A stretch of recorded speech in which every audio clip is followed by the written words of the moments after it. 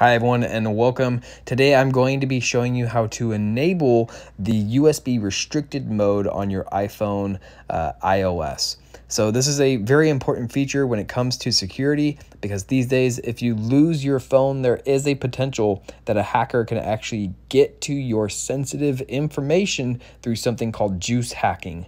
Juice hacking is a type of cyber attack that involves the charging port, and it usually will double as a data connection. And this is typically done over USB, and they can do everything from installing malware, and they're also able to basically get your sensitive data through that USB port. And I know iPhones don't have a USB port, however, there are adapters out there.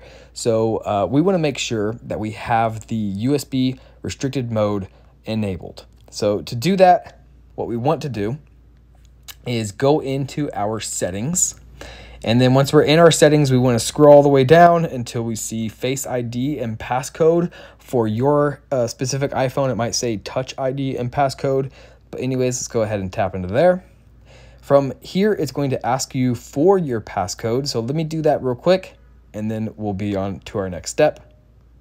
So after you have typed in your passcode, it will now let you onto this page, and we want to scroll down until we see this list where it says allow access when locked. All the way down to the bottom, you're going to notice that it says USB accessories, and right now it is toggled on. When it is toggled on, it will allow USB devices to connect to my data without it having to be unlocked.